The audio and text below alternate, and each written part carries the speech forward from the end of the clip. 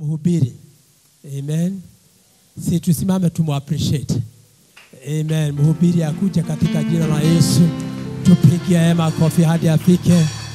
Oh, hallelujah, hallelujah. God bless you. Tupige makofi hadi afike. Amen. Thank you, Jesus.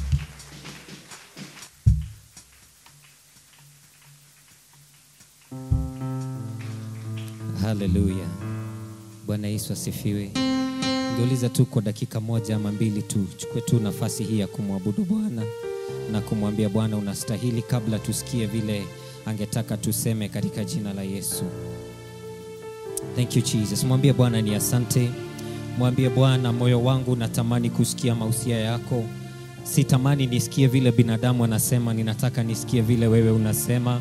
Ninataka moyo wangu uwe tuned na ili nikaweza kusikia mausia yako katika jina la Yesu.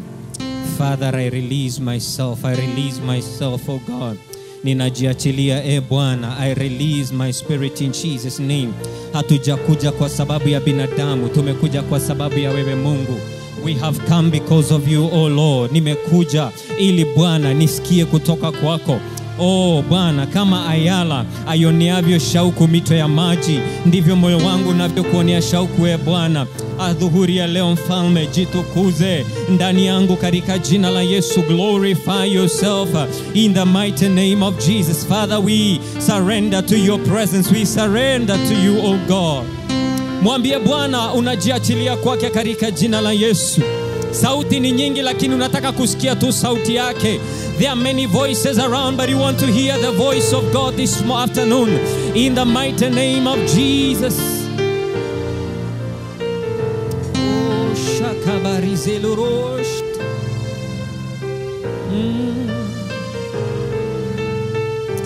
Oh my God.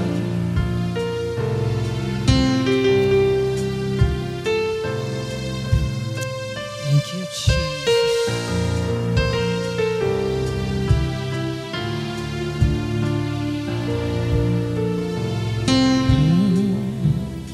Naijulikane wewe ni Mungu. Naijulikane wewe waweza.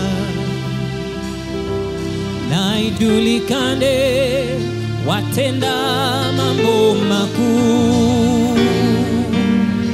Naijulikane duniani kote. Naijulikane wewe ni Mungu. Naijulikane wewe waweza. Naijulikane watenda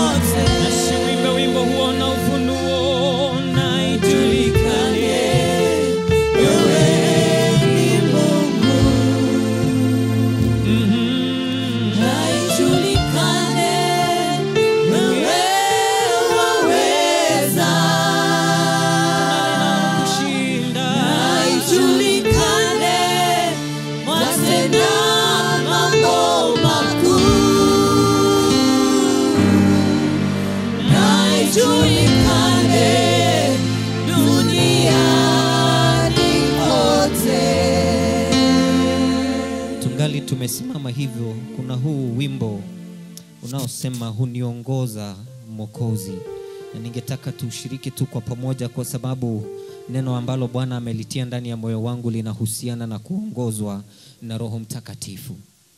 Hallelujah, hallelujah. We worship you, Jesus.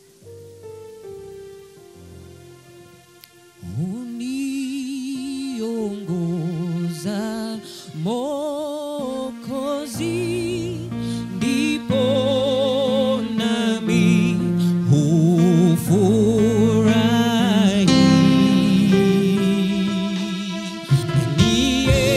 Niendapo pote napo, atanilinda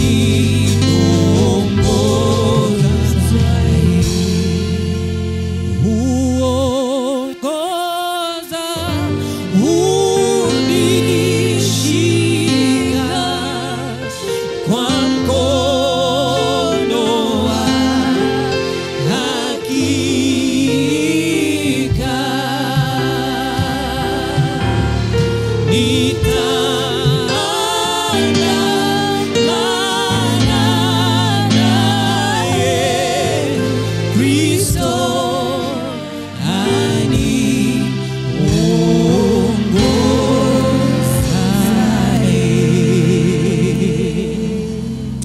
Baba, kama uishivyo milele tunakutukuza.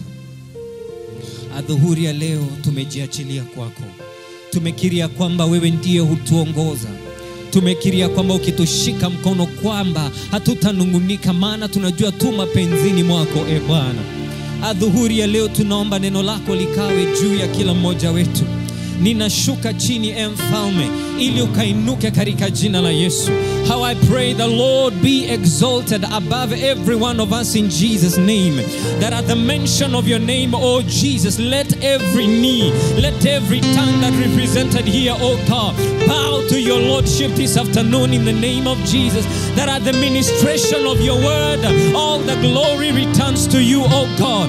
May this word come to lift those who are down, come to make those who are confused find the direction. In the mighty name of Jehovah, I am just but a vessel, oh God. Use me for your glory. Ninajiachilia kwako Bwana. I release myself as a channel, oh God, that you may use me to speak your oracles in the name of Jehovah. I release my tongue, I release my mind, I release my spirit, oh God, ya kwamba nitumie jinsi upendavyo. Jitukuza Yesu ndani ya miongoni mwetu katika jina la Yesu. Father, we worship you. We praise and adore you.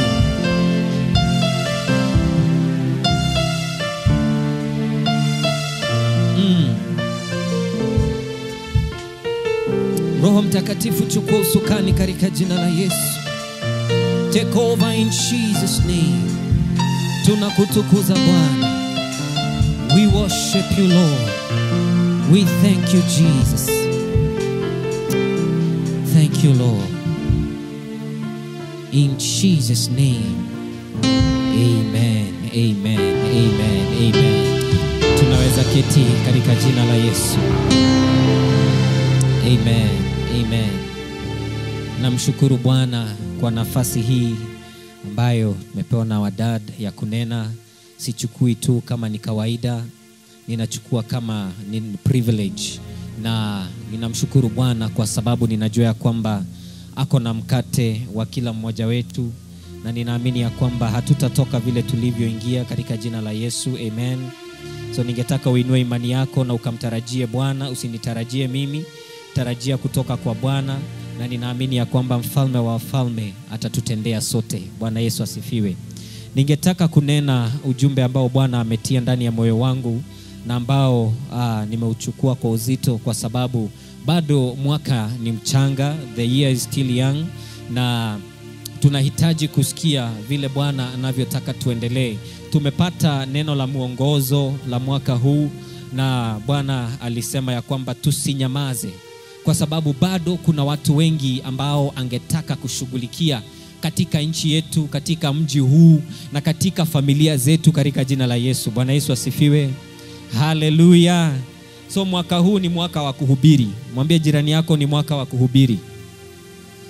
Yes, ni mwaka wa kuhubiri na ni mwaka wa kuleta wengi katika zizi la Kristo. Bwana Yesu asifiwe.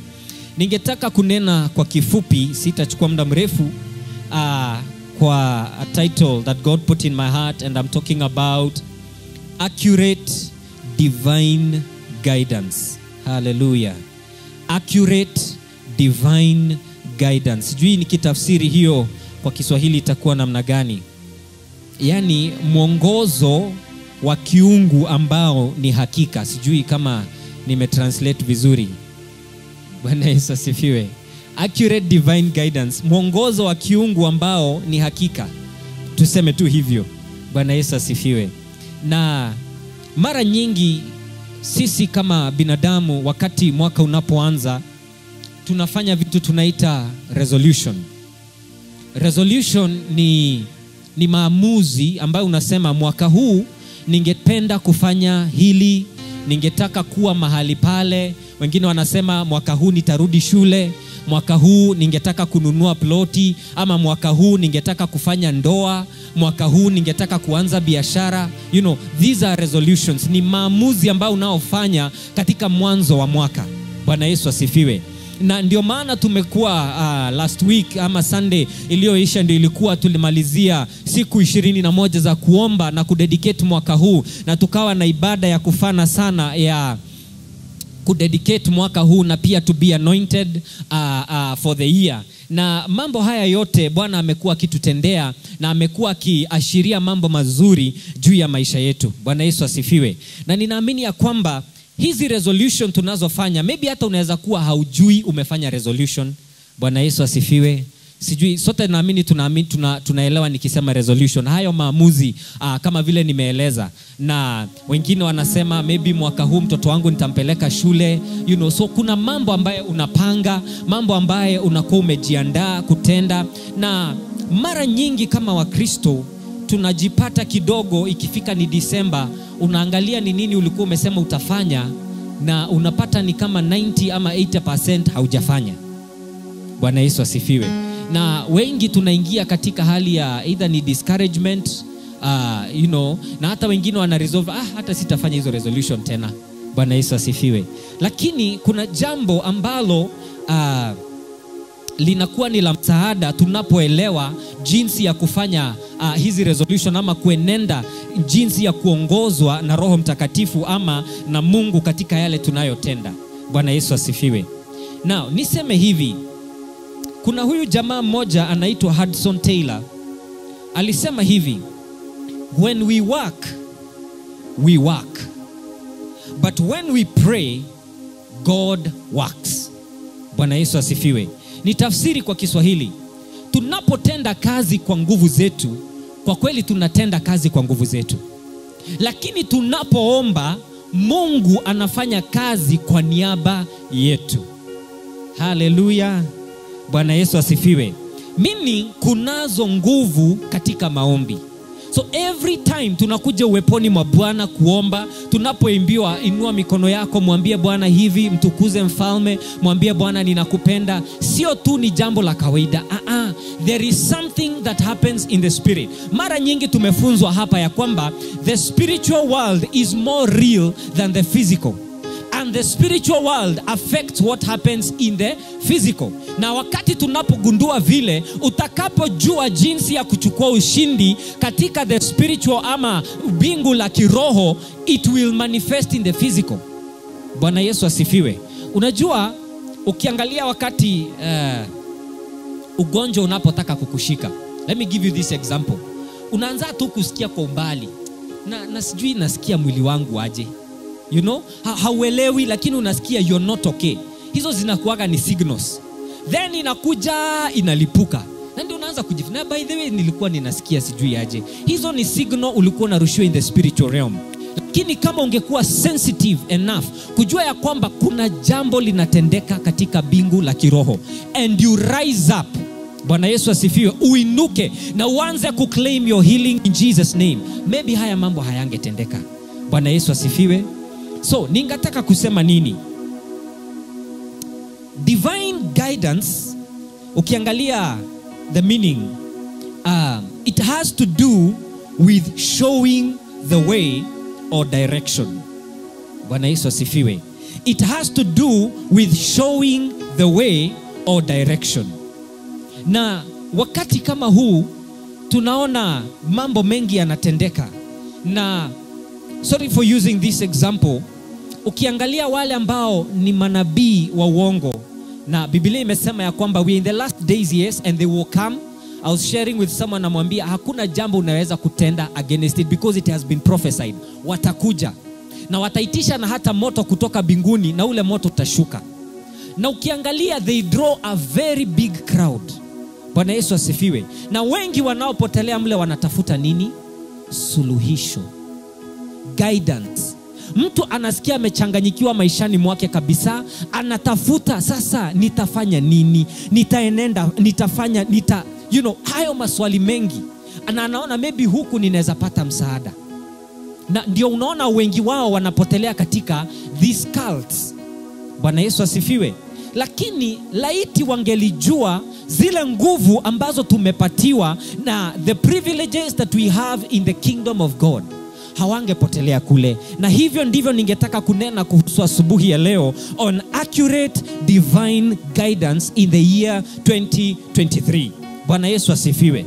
So, kama waaminio, tuko na advantage. Sijui advantage ni kwa Kiswahili ita translate kuwa namna gani? Faida. Yes, faida. Tuko na faida kuu kama waaminio kwa sababu tuko na Roho Mtakatifu.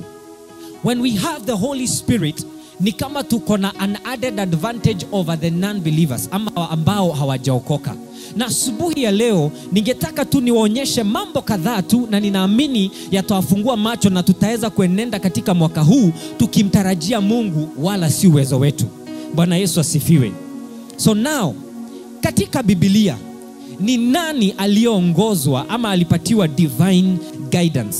Samueli wa kwanza, 1 Samuel chapter 17, tuanze from verse number 48 to 51.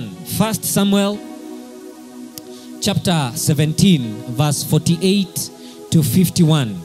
And the Bible says, "And it came to pass when the Philistines arose and came and drew near to meet David, that David hastened and ran towards the army to meet the Philistine.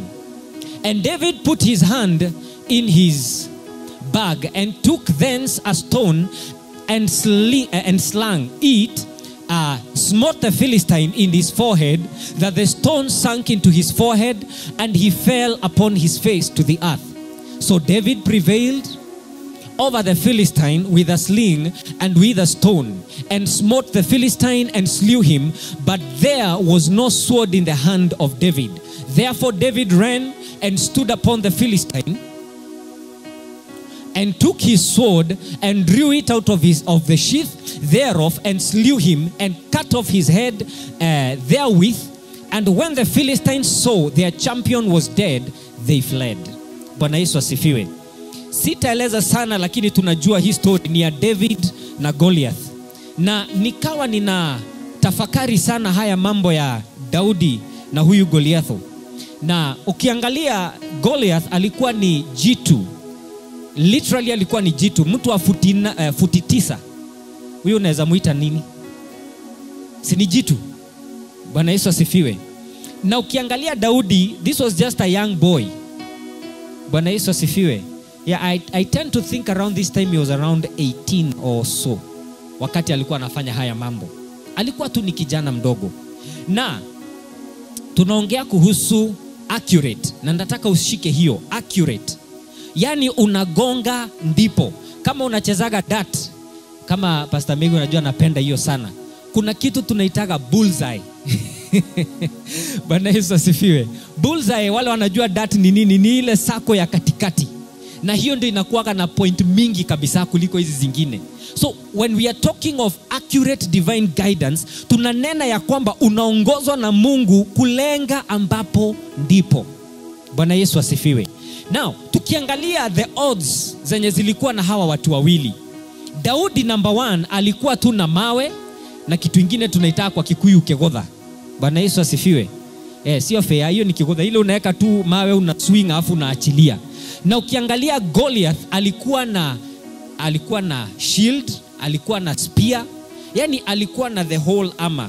So nikataka sana nijue historia ya huyu Daudi. So I did a bit of some digging kwa historia, na wanahistoria wanasema wakati huo hiyo verse iliandikwa kulikuwa na hao watu na walikuwa wanavaa hivi. Ukiangalia hapo mara mwisho inasema and they saw their champion.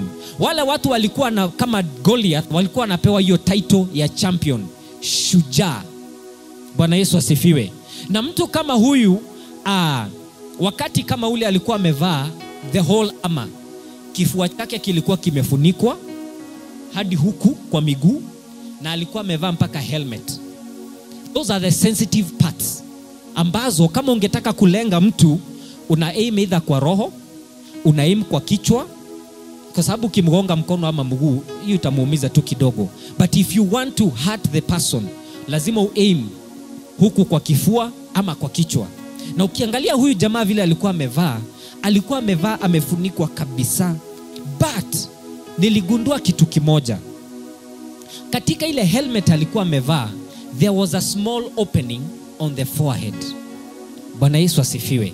Kulikuwa na mwanya uliokuwa umeachwa wazi. I believe ndio macho ione na vitu kama vile. So ile mwanya, nataka kukwambia, the odds of hitting that target were very small. Bwana Yesu asifiwe. Unajua hii sio kama bunduki ya tutalenga iko na laser direct ati inapima alafu ina shoot. You are using your hand na unaachilia. So chances of missing are very high. So ninataka uone ule muujiza uliokuwa katika vile Daudi alivyofanya.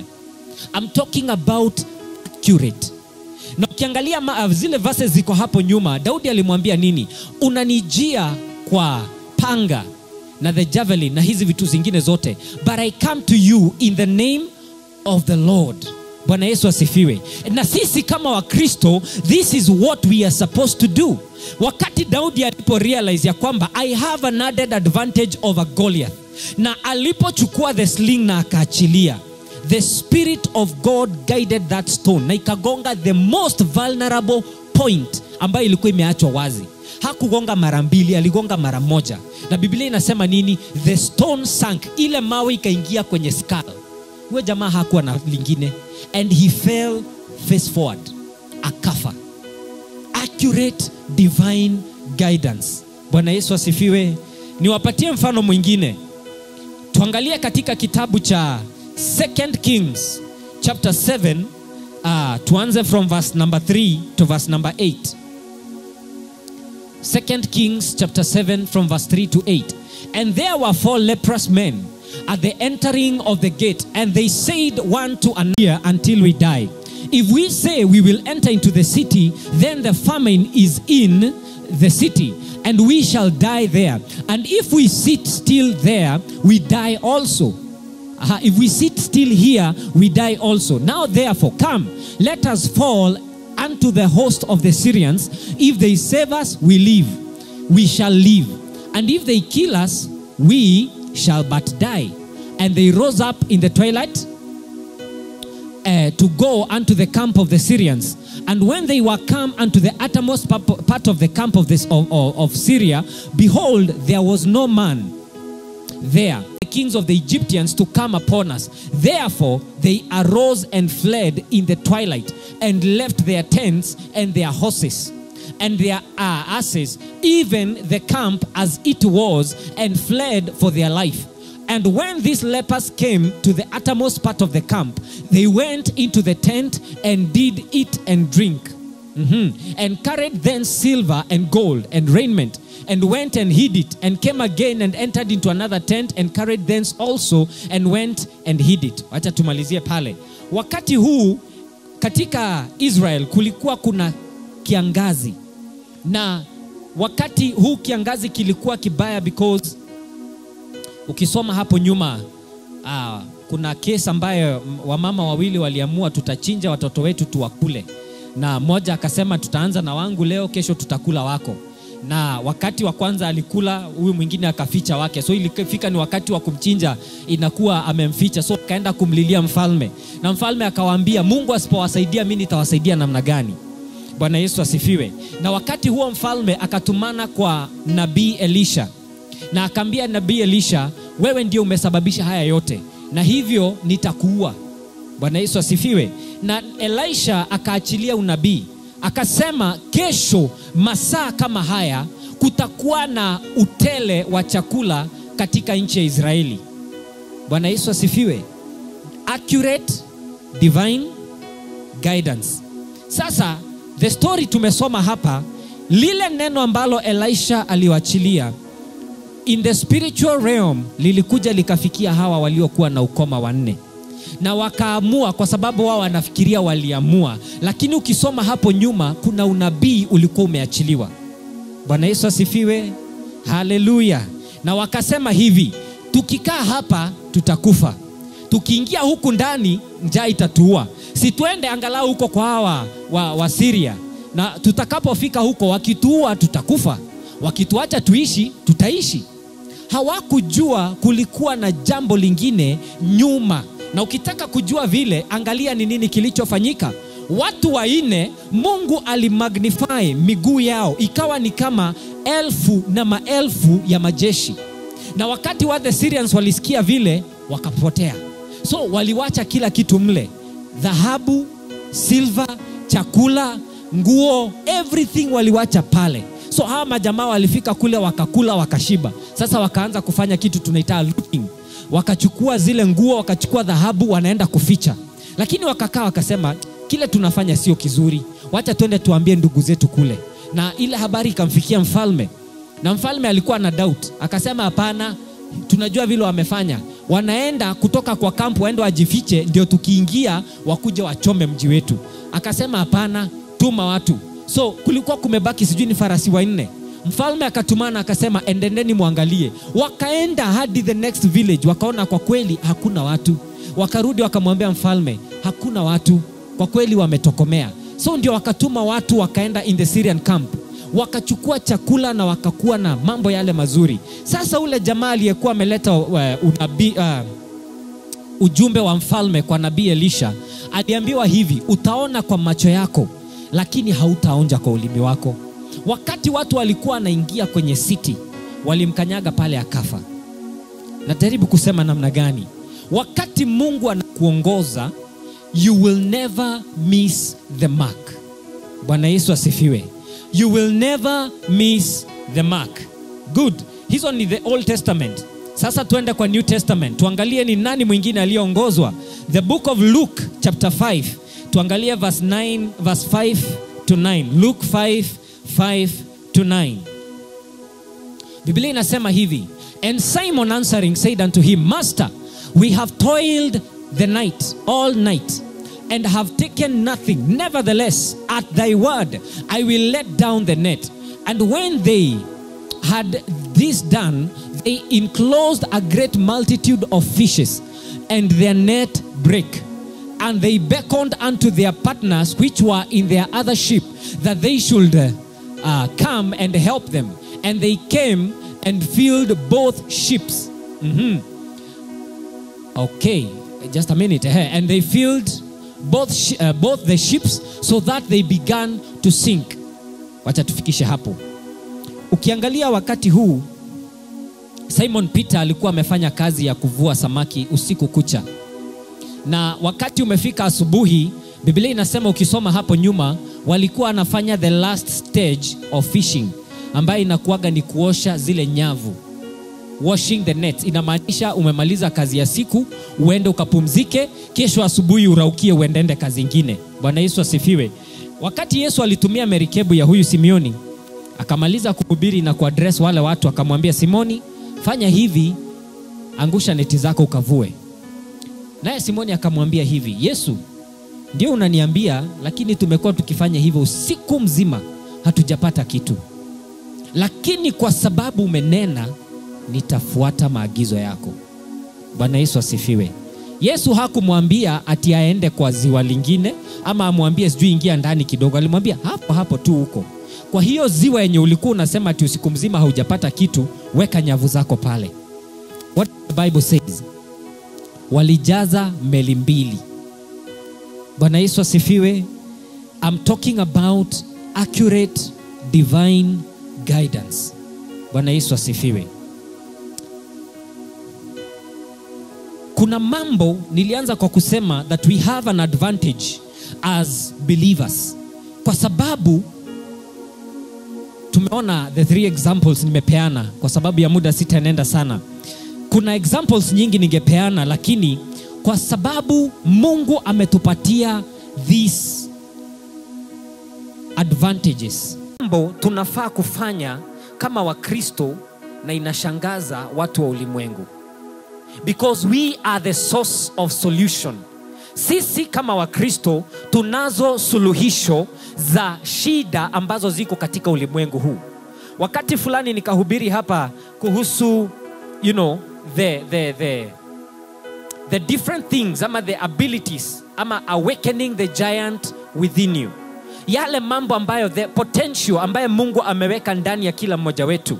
Na wakati huu tunaongozwa na Roho Mtakatifu. na kuna mambo ambayo Bwana angetaka kutimiza ndani ya Wakristo na ndani ya taifa hili na ndani ya ulimwengu huu kupitia sisi tunaomjua na tunaomwabudu. Bwana Yesu asifiwe. Noanda Bwana akaniambia kuhusu ujumbe huu. Now, kuna mjamaa fulani anaitwa Strive Masiyiwa.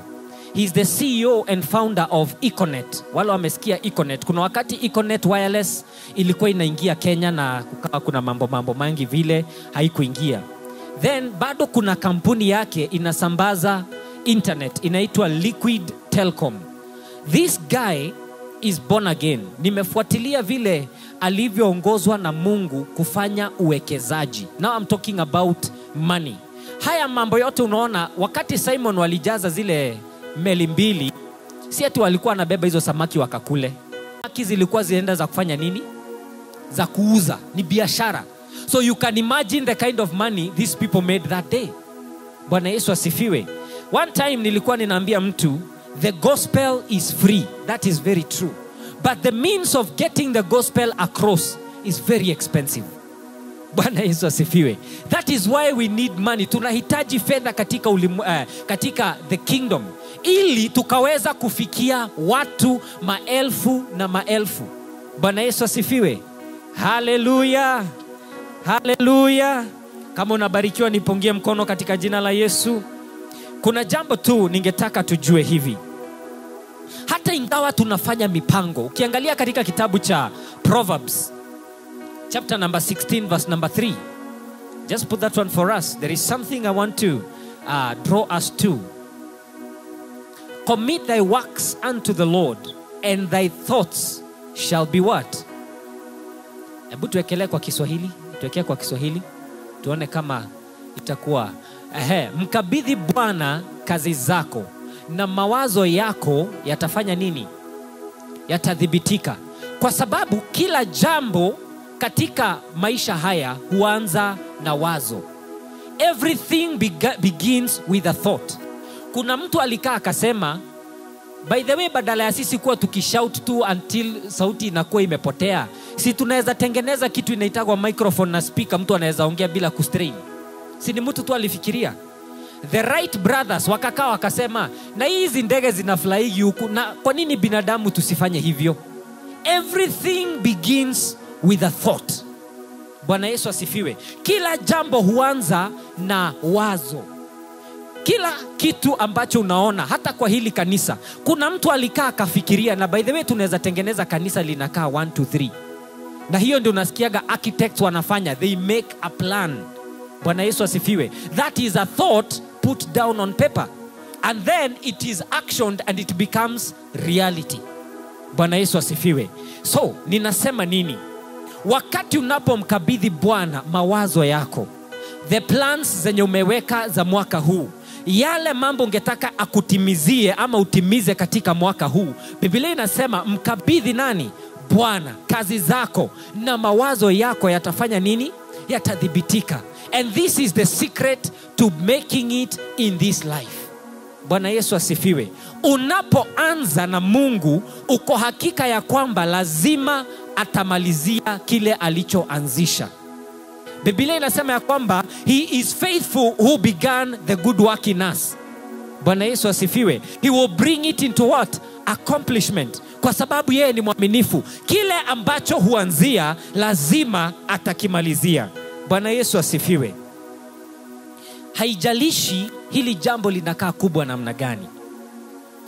Wakati David alikuwa anasimama na Goliath, I'm sure kuna jambo lilikuwa na mawazo lilikuwa linamwambia huyu jamaa atakumaliza. Na hata ukiangalia zile dhihaka ambazo Goliath waliachilia kwa Daudi, alimuuliza, mimi ni umbo unakuja na jiti na kijiti? Am I a dog that you come to me with a stick? Akasema, I'm going to get your body and feed it to the birds of the air. Yani alikuwa anamdhihaki. Hakujua ya kwamba huyu alikuwa amekabidhi mawazo yake kwa Mungu. Bwana Yesu asifiwe. There is something great about committing your plans to God. Hallelujah. Ninapomalizia, let me give you 4 ways of how to acquire ama to receive accurate divine guidance. Bwana Yesu asifiwe. Nimesema leo sitawabo, najua kuna mambo mengi mbele yetu. Number 1, be sensitive to the promptings of the Holy Spirit. Be sensitive to the promptings of the Holy Spirit. Tukiangalia katika kitabu cha Luke chapter 12 verse number 11 and 12. Luke 12, 11 and 12. Hallelujah. Amen. Amen. Luke 12, 11 and 12. The Bible says, and when they bring you unto the synagogues and unto the magistrates and powers, take no thought how or what thing ye shall answer, or what ye shall say. For the Holy Ghost shall teach you in the same hour what you ought to say. Bwana Yesu asifiwe. Yesu alikuwa na address wanafunzi, anawaambia mtakapoletwa mbele ya makuhani na mambo kama yale, msijaribu kufikiria mtasema nini. Unajua hiyo wakati ndio mtu anaanza sasa nitaongea aje, nitasema nini? Alisema nini? Utapatiwa maneno utakayosema wakati huo huo. Amen. Kwa hivyo kama tunaoamini lazima tuwe sensitive kwa Roho Mtakatifu. Na ndiposa nilisema we have an added advantage. Bwana Yesu atukuzwe. Hallelujah. Haya, tuangalie ingine. John 14:26. John 14:26. But the Comforter, which is the Holy Ghost, whom the Father will send in my name, he shall teach you, underline that, teach you all things, and bring all things to your remembrance, whatsoever I said unto you. Kazi ya Roho Mtakatifu ni kutufundisha. Na wakati mwingi tunajipata kwa mashida kwa sababu we do not listen to the Holy Spirit. Bwana Yesu asifiwe. If you want to be guided by God, uko na decision unataka kumake, ninataka kuwekeza pesa zangu ama nataka kununua shamba mahali fulani. Wakati umeenda kuomba, begin listening to the Spirit. Mwambie Bwana, nina hili wazo la kununua shamba mahali fulani. Ebu nieleze, is this the right place? Ama anayeniuzia, is this a genuine person? Na utakaposikiza, kuna wakati Roho Mtakatifu atakwambia, usinunue. Na wakati mwingi anaposema hivyo, tunasema ai, Mungu huyo sio wewe. Bwana Yesu asifiwe. Kwa sababu tunajiongoza kwa fikira zetu. Now, David is one man. Hizi scriptures nitakupatia tu. Daudi alikuwa na mazoea ya kuinquire from the Lord. Maybe we can just read this one. 1 Samuel chapter 23. Tusome from verse 1 kuendelea chini kidogo very quickly ndio tuweze kuona what God said. 1 Samuel 23 verse 1. Then they told David saying, behold, the Philistine fight against Keilah, and they rob their threshing floors. Therefore David, skia hiyo, did what? Tusome hiyo. And David inquired. Tusome kwa pamoja. Tuanze tena mara moja. Therefore David inquired of the Lord, saying, shall I go? And the Lord said unto David, go and smite. That is what God said. Ukiangalia mahali pengine, sitaki kuendelea sana. You can write from verse 1 all the way to 11. Ukiangalia huko katikati, Daudi alikuwa anauliza Mungu. Na kuna mara nyingine Bwana alikuwa anamwambia, unaona hapa amemwambia nini? Enenda. Kuna pengine alifika akamwambia, ndio utaenenda lakini hutapitia ile njia ulipitia, zunguka. Bwana Yesu asifiwe. Kwa sababu why we make losses, hata wale wako kwa biashara. Wakati mwingine tuna hili wazo la kufanya, lakini haumuulizi Mungu. Maybe it is not yet time for you to do that kind of business. Na Roho Mtakatifu atakwambia subiri. Bwana Yesu asifiwe. Si hii mwaka tuwe sensitive. Hallelujah. Wangapi watakuwa sensitive kwa mwongozo wa Roho Mtakatifu? Hallelujah. Haya, point number 2. Of the word of God. Bwana Yesu asifiwe. Ukiangalia katika Joshua chapter 1 and verses number 8. Joshua chapter 1 verse number 8. Mwongozo wa Mungu unakuwa ni wa dhamana sana. This book of the law shall not depart out of your mouth, But you shall meditate therein day and night, that thou mayest observe to do according to all that is written therein. For then thou shalt make thy way what? Prosperous. And then thou shalt have good success. I believe kila mtu anataka hiyo. You want to be prosperous, and number 2, you want to be successful. Neno la Mungu, the word of God, neno la Mungu lina contain ile mbegu ya kukufanya ukue successful. Tuangalie Psalms 119 from verse 104 and 105. Psalms 119, 104 and 105. Hallelujah. Though through thy precepts I get understanding, therefore I hate every false way. Thy word is a lamp unto my feet and a light unto my path. Bwana Yesu asifiwe. Thy word, neno la Mungu ni nuru ya njia yangu. Bwana Yesu asifiwe. If you want to walk successfully this year, train yourself to stay in the word of God. Bwana Yesu asifiwe. Hallelujah. Unajua kusoma neno la Mungu inakuwaga ni rahisi na ni ngumu. Kwa sababu mtu atashika gazeti na atasoma yote. Lakini ukimpatia Biblia, atasoma tu one chapter, ameanza kusinzia. Bwana Yesu asifiwe. Na utachukua kitabu kingine, motivational book, utasoma yote. Lakini ukishika neno la Mungu, let us be diligent in reading the word of God. Bwana Yesu asifiwe. Hallelujah.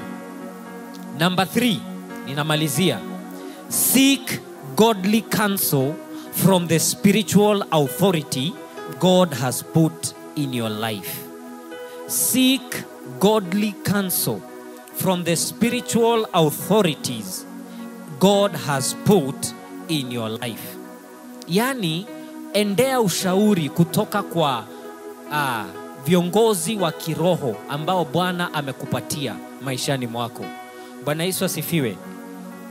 Tukiangalia katika kitabu cha Wafalme wa Pili, 2 Kings, ukisoma chapter 6 from verse 1 all the way to 7.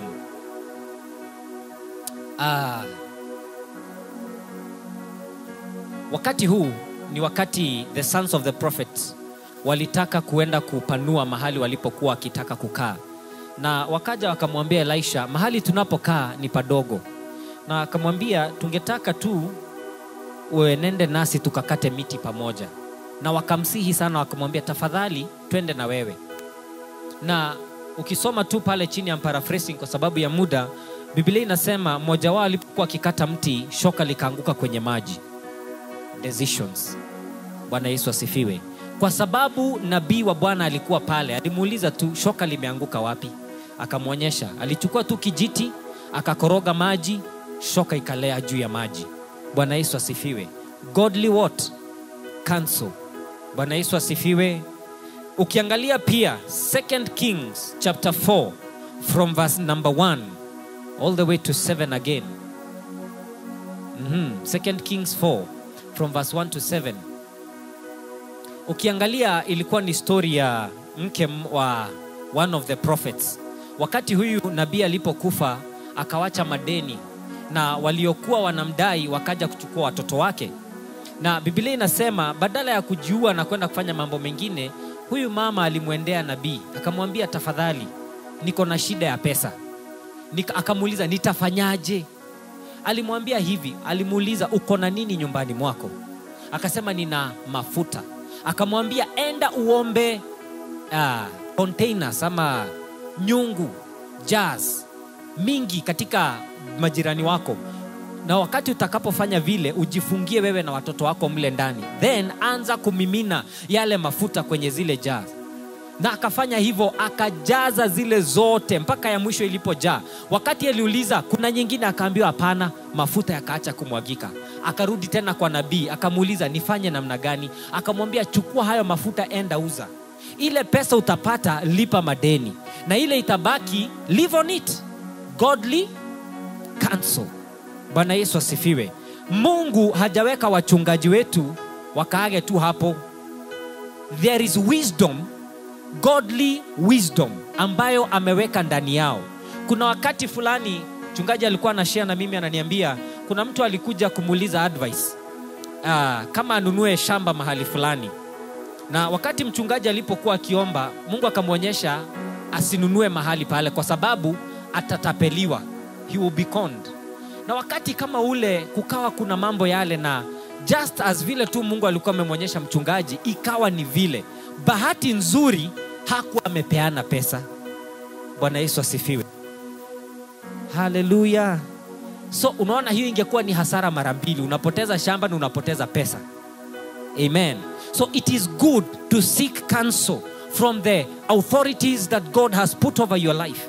Mwendende tu muulize, kama vile tu huyu mama alifanya in chapter 4 of 2 Kings. Alienda akamuuliza nitafanya nini? Akamuuliza uko na nini kwako? Akamwambia nina mafuta. Akamwambia haya, enda uchukue jaza zile na mafuta. Then akarudi tena kwake, akamuuliza nifanye nini tena? Akamwambia uza yale mafuta. Na akapata pesa, akalipa yale madeni. Anamshua kutoka pale hakustruggle, aliweza kuraise watoto wake vizuri. Kwa nini? Ali appreciate the authorities ambao Mungu alikuwa ameweka juu ya maisha yake. Hallelujah. Napomalizia, number 4, be sensitive to the dreams you get, especially when you are praying for direction from God. Nirudie tena. Be sensitive to the dreams you get, especially when you are praying for direction from God. Najua watu wengi hawadhamini ndoto, but Mungu hunena kwa njia nyingi. Tumesema Roho Mtakatifu, tumesema neno la Mungu, tumesema manabii wake ama watumishi wa Mungu ambao ameweka maishani mwetu, na sasa ya 4 ninasema nini? Ndoto. Bwana Yesu asifiwe. Ukiangalia katika kitabu cha Matthew chapter 2 verse number 13. Matthew chapter 2 verse number 13.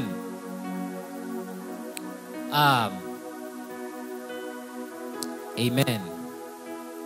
And when they were departed, behold, the angel of the Lord appeared unto Joseph in a dream. Sikia hiyo. Saying, arise and take the young child and his mother and flee into Egypt. And be thou there until I bring thee word. For Herod will seek the young child to destroy him. Wakati huu kuna incidences mbili. Pia kuna chapter 1 of Matthew verse 19 and verse 19 to 24. This is story tu, nimechukua tu one example ya Joseph ambaye alikuwa ni baba wa Yesu. Okay. Tunamjua Yesu alikuwa conceived by the power of the Holy Spirit, but he was the husband to Mary. Na Biblia inasema wakati Joseph alidiscover ya kwamba Mary was pregnant, hakutaka kumwaibisha, lakini alifanya hivi kwa kisiri, akataka aondoke aenende. What happened? The Holy Spirit appeared in the dream. Yani Mungu alimnenea katika ndoto, akamwambia yule mtoto ni wa kiungu na usiogope kumchukua Mary as your wife. Bwana Yesu asifiwe. Direction came through what? Dream. Angalia tena, hiyo tumesoma chapter 2 verse number 13. Kama Joseph hangekuwa sensitive, Yesu angeuliwa before the time came. Bwana Yesu asifiwe. Wakati tunamuomba Mungu atuongoze, tunaambia Mungu tafadhali, ningetaka kumake decision, nitafanya namna gani? Wakati mmoja nakumbuka I was faced with such, na nikawa ina dilemma, sijui nifanye jambo gani. Na nakumbuka wakati ule, at the height of ile calamity, nikapata ndoto. Na katika ile ndoto nilijiona mimi. Bwana Yesu asifiwe. Nikajiona mimi na nilikuwa nina make decision katika ile ndoto. Lakini it was very easy kwa sababu nilikuwa, unajua katika ndoto ni kama umeinuliwa. So nilikuwa ninaona mwisho wa lile jambo nilikuwa ninataka kufanya. So it was very easy for me to make the decision in the dream. Na wakati nilipoamka nikakumbuka, nikajiuliza haya, na nilikuwa ninaota nini? Then nikaangalia ile situation nilikuwa in physical, and I'm like wow, yani Mungu amenionyesha vile ninafaa kufanya kupitia nini? Kupitia ndoto. So there are sometimes God will speak to you in a dream. Wakati mwingine tulikuwa tuenende safari, nakumbuka tulikuwa tuenende na my brother Kevin, na huo usiku kukawa kuna pingamizi nyingi, lakini mimi nilichukulia tu lightly, nilichukulia tu virahisi. Nikaota tumepata mashida ya gari, it was a bad dream. Lakini mimi nilipoamka si kuchukulia ama si kutilia maanani. Wacha tuenende hiyo safari. Yale maneno yalitupata. Bwana Yesu asifiwe. Kusumbuka kabisa. Na ndiposa in the height of everything, ni Roho Mtakatifu akanikumbusha ile ndoto. Akaniambia, laiti ungesikiza nilichokuwa nikikuonya.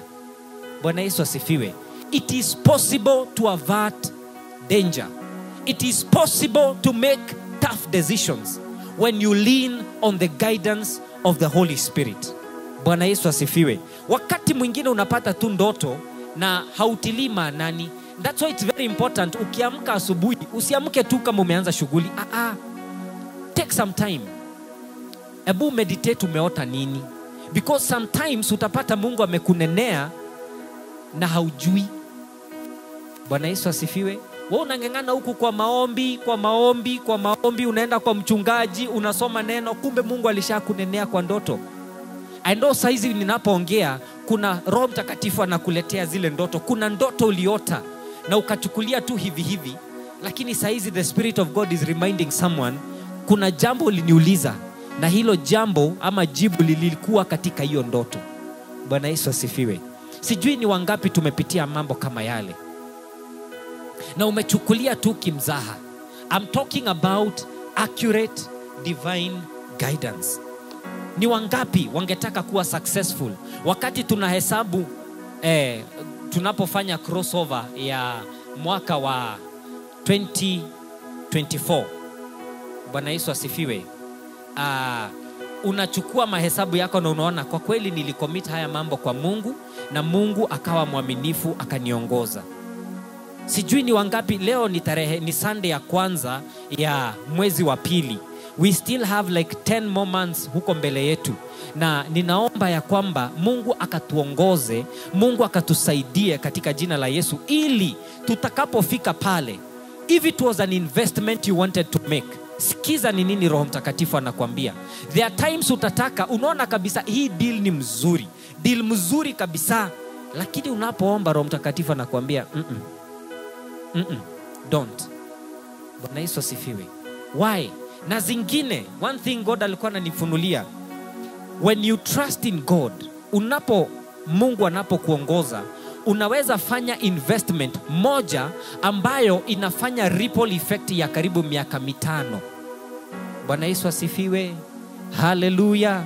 Kuna jamaa alinunua shamba mahali pa fulani. Ninapomalizia, God had directed him aende anunue shamba alikuwa anataka kuinvest, na Mungu akamuongoza aende anunue shamba mahali fulani, lakini kwa macho ya mwili palikuwa ni mahali hakuna development. Yani kwa Kikuyu tunasema ni kewero, yani hakuna development yoyote.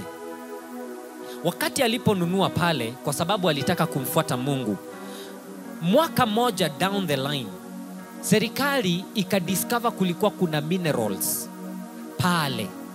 Bwana Yesu asifiwe. Na kwa sababu alikuwa amenunua ile ardhi kihalali, the government had to buy the land back from him. Bwana Yesu asifiwe.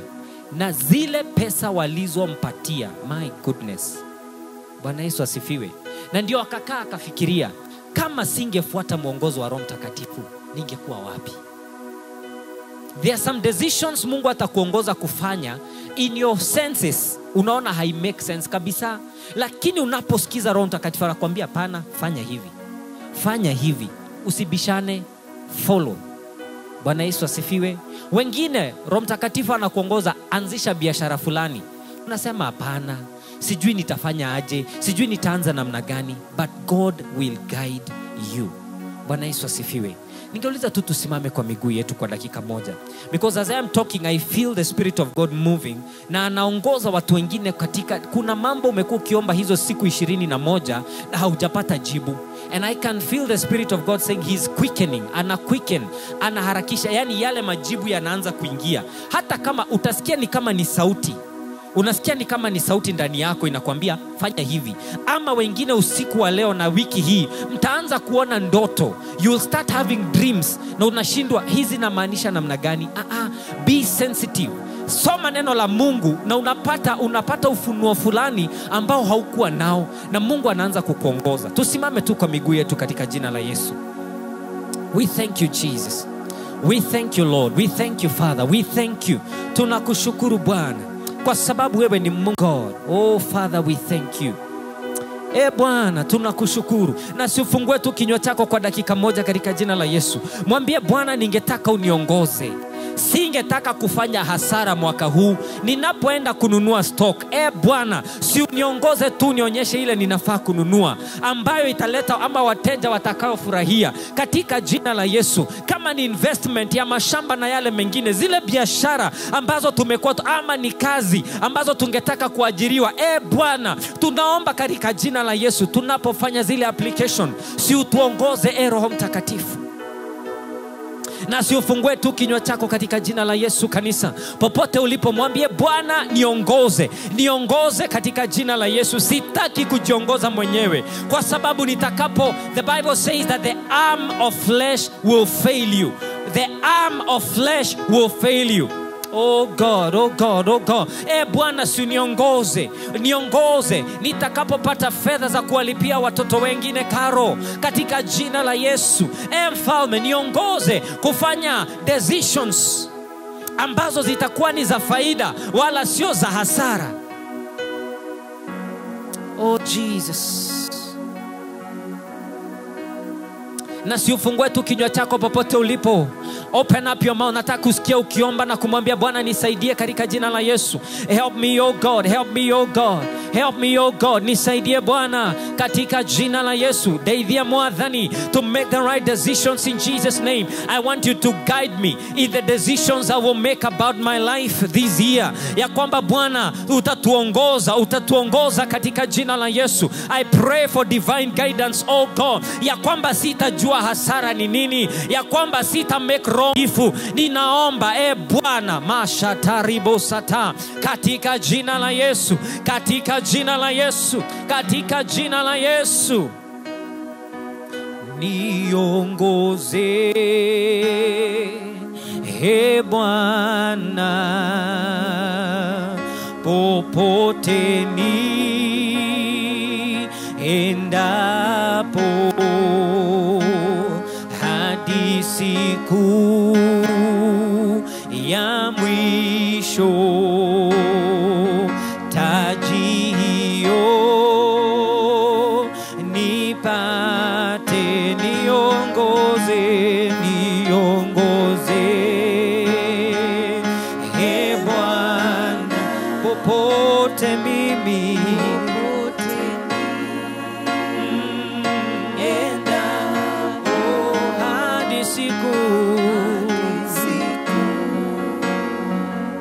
ya mwisho. Taji hiyo nipate. Na simwambie Bwana, niongoze katika jina la Yesu. Niongoze katika jina la Yesu, maana nitashindwa nitakapoenenda peke yangu. Katika jina la Yesu, I need to be successful, oh God. Ninahitaji msaada wako Bwana. Ninahitaji kibali chako Mfalme, katika jina la Yesu, katika jina la Yesu. We worship you in the name of the Lord. Ambia Bwana akupe maono, akupe a discernment spirit for this year as we continue to preach the word of God. Mungu akujalie. Mungu akupe Roho wa Mtakatifu ambaye ni wa discernment katika jina la Yesu. Thank you, dear Father. Give us an accurate divine connection, dear Lord. Katika jina la Yesu Kristo. Tunakupenda, tunakuabudu. Twasema hatuna Mungu kama wewe. Uinuliwe, upeo sifa na utukufu Baba yangu. Katika jina la Yesu. Inua mikono zako juu. Surrender before the Lord. Kwa sababu unapoinua mikono yako ni kuambia Bwana, wewe hauna jambo lolote lako. God take control. God take control upon your life in the name of the Lord Jesus. Mighty and everlasting Father, in Jesus' name, we have come before your presence this morning, this afternoon, to thank you, to exalt you.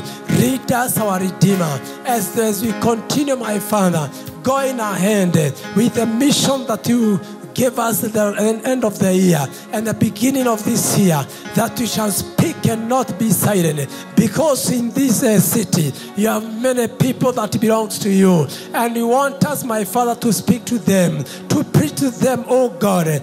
Give us a divine guidance. Katika jina la Yesu. Katika jina la Yesu. We cannot make it without the Holy Spirit. The help of the Holy Spirit. We need the Holy Spirit of God. Tunahitaji Roho wa Bwana ili atuongoze. Katika jina la Yesu. Pray for 1 minute. Pray for 2 minutes. Ambia Bwana kuongoze katika jina la Yesu. Usipate mkosi. Usiingie katika mambo ambaye haujakusudia, lakini uenende kadri ya mapenzi ya Mungu katika jina la Yesu. Baba wa rehema, Mungu mtakatifu, tunyenyekea mbele za kiti chako cha enzi tunapokushukuru kwa ajili ya manafadhili zako.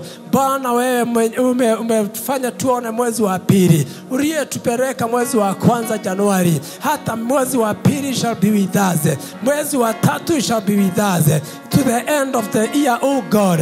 And Lord, we shall do whatever that you have called us to do in this year katika jina la Yesu. Asante Baba wangu, na kushukuru na kuabudu Bwana katika jina la Yesu. Asante, asante. Thank you, Lord. Thank you, Lord. Shukuru Bwana for 2 minutes. Ambia Bwana ni asante.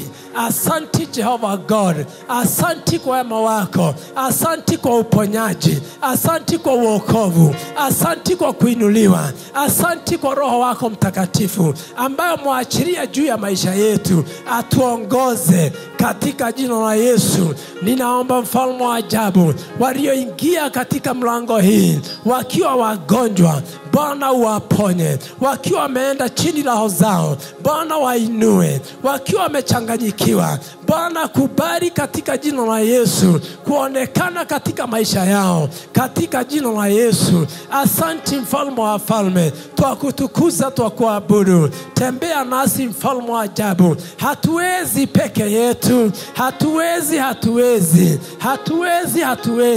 We cannot make it alone. We cannot even walk a step alone without you. We need you, King of glory. May you give us the divine guidance katika jina la Yesu, katika jina la Yesu. Asante kwa sababu ya mikono hizi zimeinuliwa.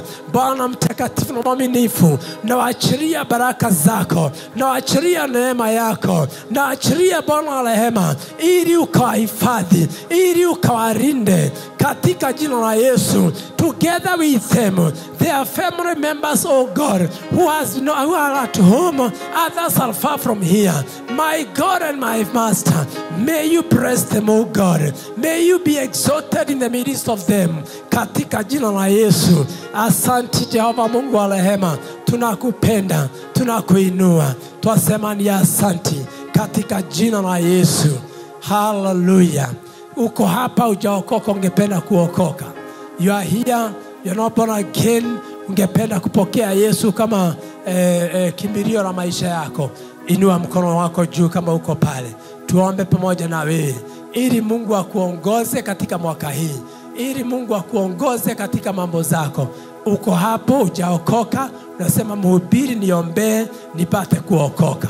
Just raise your hand high up katika jina la Yesu. In the name of Jesus Christ.